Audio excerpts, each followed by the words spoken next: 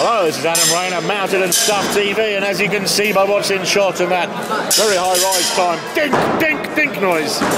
There's competitive catapult shooting going on. We're indoors for an old school in Sheffield. So without further ado, I want to notch a certain man on my video camera because they're in shot. Come over here, you. There's a Mr. Martin Whippet. Now, Whippet ain't your surname, is it? This is your nom de catapult, isn't it? Oh, yes. It is. And is it true that, well, there's a certain very famous catapult that some say you were the first person to actually make? Oh, look at the look on his face. So you know what? No arguments. Main thing is, though, is you're, in my opinion, one of the absolute best catapult makers in the whole of the UK, bloody global too. People tend to adore your stuff, and you have been an opinion former, Martin. Yes.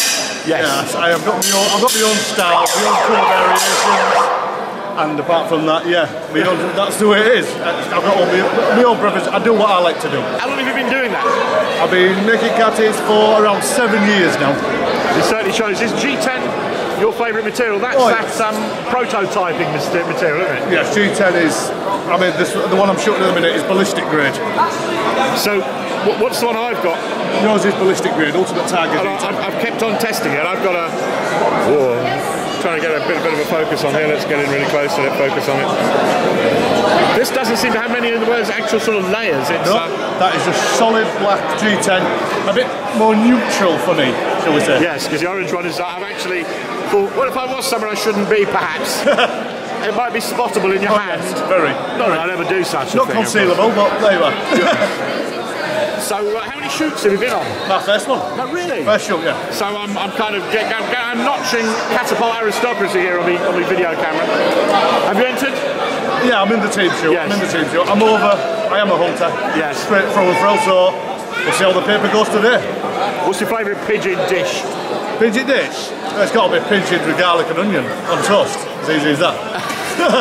There is nothing I can add to that. Martin, we've been honoured to make your acquaintance, sir. Thank you very much, sir. Right, I'm busy collecting catapult aristocracy.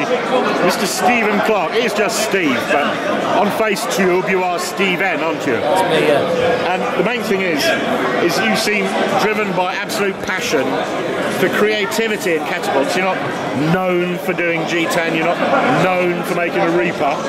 You're known for ever yet making incredibly more bonkers designs and not being happy until you made another one. Yeah, that's it. How long have you been doing this? Well, I'm making catapults about 18 months. Is that all? Yeah. Bloody hell, you're a man possessed. Yeah, that's it. But look at all this stuff. Lots of different materials and techniques. It's different things. I like doing something different every time. That's why I like the variety about it. You know, I like to mix it up. There's a piece of a skateboard there with gypsy tabs on, right next to a natural bit of wood with bark. And what the heck is that shell from? That brass shell? Something big. We're hollow. Next round of shooting starting up. And of course you've got your high density polyethylenes. I can get it in change. Yeah, fine. He also ties a mean monkey's fist. That's Mr. Stephen Clark, findable on Facebook. I think there's a 10 in there. And here at the charity shoot. Yes, there is. Cheers, my love. And change for other traders and buying raffle tickets. Well, honoured to meet you in person, sir. No problem, Adam. Admire your creativity. There's some beautiful bits of kit. There's definitely one noisy environment here at the charity shoot today. But because we're in Sheffield, well, this is metal town, isn't it? Not just steel, but lots of foundries as well. And there's one lad from Sheffield, born and bred. He's very, very famous for his foundry business, his castings, being effectively the daddies of the catapult world. They make Gamekeeper John's casted catapults, the PPMG and all the others. But we've got a table full of awesome looking bits of kit.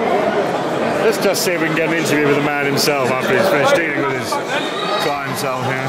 Let's get to talk to him. So here's the man himself. We're in your hometown, Peter, are we not? Yes, I wasn't bred in Sheffield. So how far away is the foundry from here? From here about 10 miles. So or not too bad? No, it's not bad at all. Just off the M1 near Meadows. I have to ask, how long have you been casting these beautiful catapults? Well, I've been in the foundry industry now for 35 years. Been doing catapults for about 15 years. 15? Yeah. Wow. I just think how long I've missed out on knowing about the modern catapult trick, because I've been into this since I was a little boy. It was just the internet and very rapidly discovering yourself. Yes. And you've got a bunch of new models here today. Yeah, most of the stuff that we've got on show today is all new product line.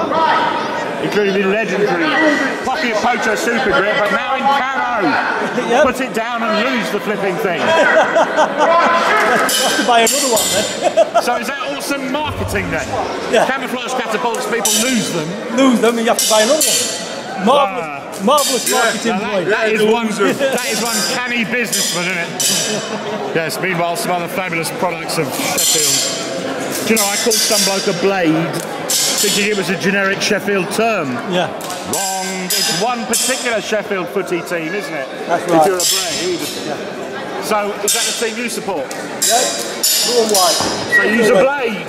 Oh, no, I'm not a blade. No. That's the other lot? Never been a blade. I'm an outlaw. I was about to say that's the other team. That's the other team. Yeah, so Raider gets it wrong, isn't it? Not old enough to have been a blade, an original blade, because before Sheffield United was called the Blades, yeah, it used to be Sheffield Wednesday. Look back at history. No. Yeah. But you're still not old enough to be a blade. No, I'm younger. I'm very young. You're a definite legend though, Mr. H. Well, honoured to meet you, Governor. No problem, thank you very much. It's hoping you sell lots of catapults. I've certainly got, well, I've got a PPSG myself. And I learned how to shoot it. The damn thing took the heck out of my entire lifelong learning of how to shoot a catapult. I turned it sideways, I watched what other people are doing. I'm 5 times more accurate and it was offensive. It mocked everything I'd ever done. Pete, you're a star, thank you, sir. Okay, thank you very much. Cheers. Thank you. While they're calling out the next round, this is what today is all in aid of.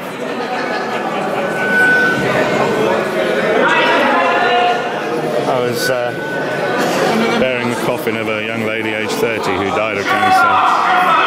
I was doing that yesterday, so it's kind of dear to my heart. Let's look at these lovely, generous gifts, all of these on the raffle table.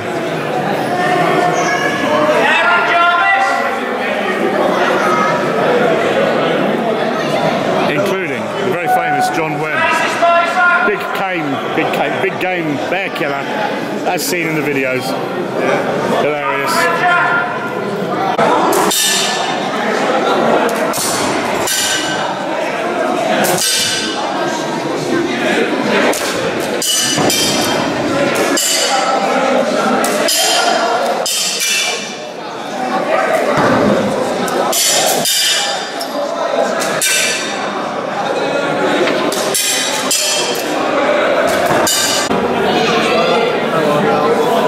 Going on at the charity shoot today. There's lots of people doing some trading, and it has to be said that Mr. Tony Standish, who you've met before in my videos, and we've used the word repo in association with your name, Tone, haven't we? Indeed, yes. But as far as my video is concerned, it's the first time we've seen your wares, is it not? Yes, indeed, yeah. I've only been there as a UKCA capacity before, so that was at the Andover shoot. Cool. I myself managed to swag a really fine example of this man's work, but just, if you know it, sing the Vision On gallery music to yourself. Yes, that's a long time ago. Look at the beauty of this. One of Tony's big things is he is kinky for wood, which is on the side of death. Yeah, which is bring it back to life. He brings it back to life. I'm not sure you can hear all that on the microphone, but the big thing, it's not just any old timber, but wood that's been spalted. Yes, indeed, heavily. So, could you define spalting for those that don't know? Spalting is a fungus that affects the wood. There's 3 different types of fungus, primary ones, which is white rot, pigmentation, and zone lines. And like this is a good example of something that's got a bit of everything. The dark lines are zone lines, the blue discoloration is pigmentation, and this colouring here is white rot. Wow. in itself is all part of the objet trouvé that you turn into a beautiful crafted slingshot. I save it from, it was destined to rot on a forest floor. I've taken it and hopefully I've turned it into something beautiful. Bloody brilliant. And each one completely unique. And handmade, in Devon with love. Handmade in Devon with love, where the clotted cream comes from. Beautiful. And ambrosia. And ambrosia. Just look at the smooth finish on these bits of woodwork. I was happily making some myself, you know, and then I got a full grip of what you were doing and I got a slight attack of the arm, bloody.